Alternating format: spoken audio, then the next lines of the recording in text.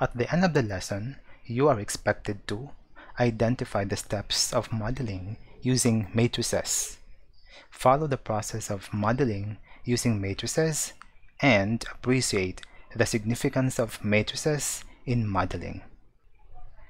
Usually, we use scalar for modeling, so this time we're going to deal with matrix equation. So although we discussed this in our previous lessons, this lesson focuses on the step-by-step process on how to deal with matrices in processing modeling for making an algorithm or building an algorithm.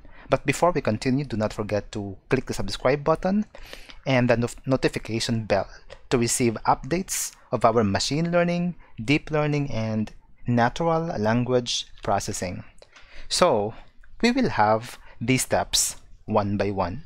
Okay, now the first step is that we're going to multiply a certain matrix with its transpose. So here we are just considering 2 dimensions. So when we say 2 dimensions, we're actually referring to 2 columns, okay, or 2 rows, right? Yep. Okay, so here this shows that we first transpose our x.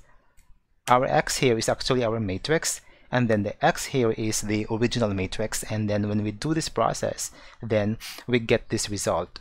As you could see here, we get the summation. Maybe you would like to ask me, why is it that we use here summations? Okay, 1, 2, 3, 4 summations. Why is that?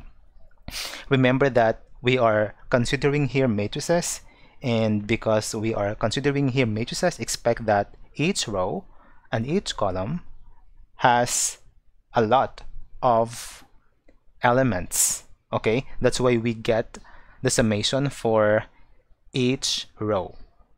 Okay, so after we're done doing this,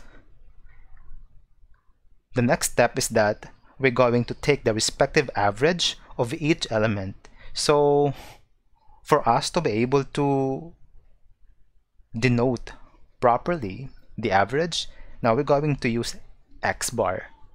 So this is x bar, and this means that we are getting the average. So we have x transpose x. This is actually the same, but then again here we are getting the average, so n. Then we get the average for this one, and then the average for this, and this one represents this, and this one represents this. Okay, as easy as that. Just take the average. That's no brainer. Okay, now the next step, the third step that we're going to do is that we have to execute, or the next step that we have to execute is that the identity for the inverse of a 2x2 matrix enables us to invert it, so we have this.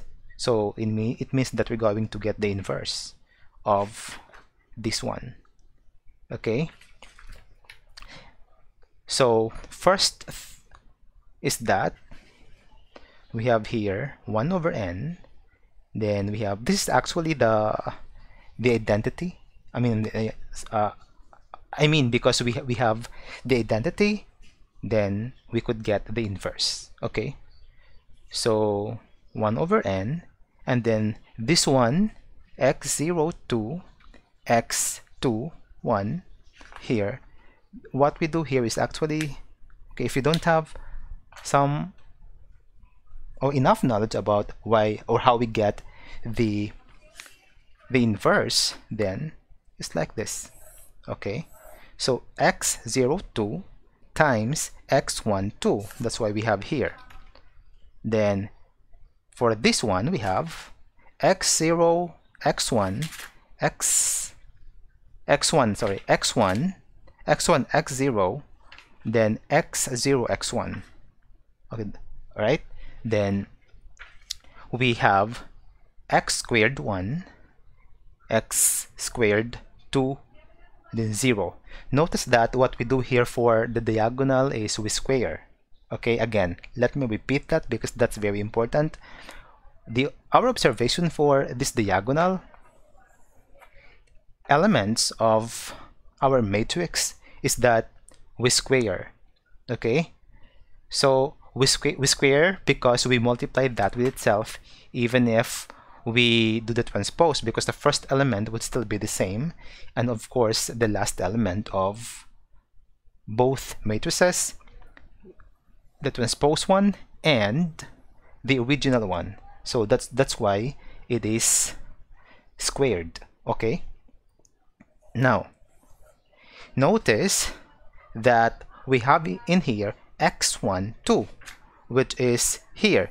So we just exchange their places or switch their places. And for this one, maybe you would ask me, do we still have to switch their places? Of course no. So what we do is just we change the sign here. So here it's positive, now it becomes negative. Okay, so basically that's how we do it when we would like to do the inverse.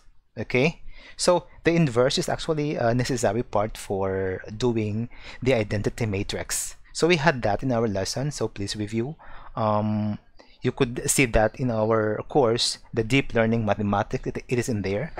So this is just a very simple review so that you could just go through what we are doing here in the process. So after doing this one, maybe you would ask me, then what's next? What would be the next part of this very interesting process?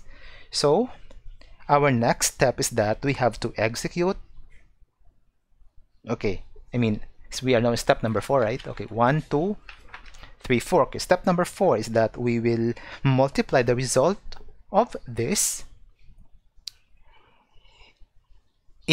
with the transpose of the original x. So here, x, see, we just copy this one, and then we're going to multiply this with the transpose of the original matrix. See, the transpose, but of course not this one. Okay, just the transpose of the original.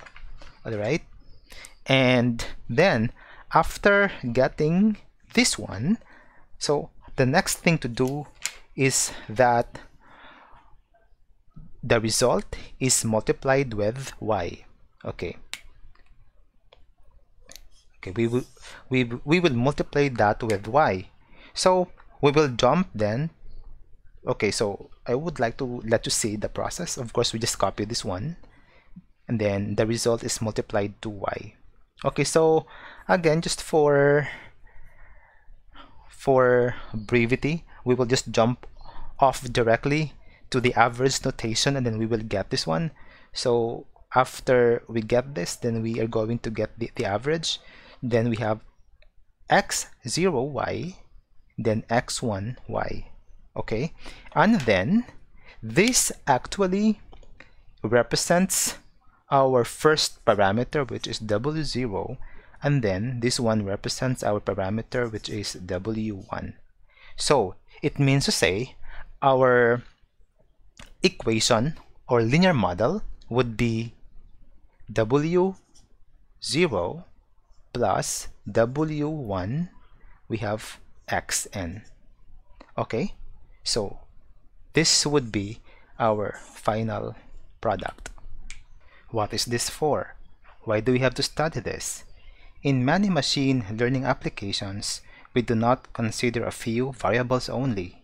Instead, we are accepting the fact that we have to deal with thousands of attributes that can be dealt with using matrices and vectors. So with this, the results would be more accurate. After all being said and done, let's try this. How do we process modeling using matrices? Why do we use matrices in modeling?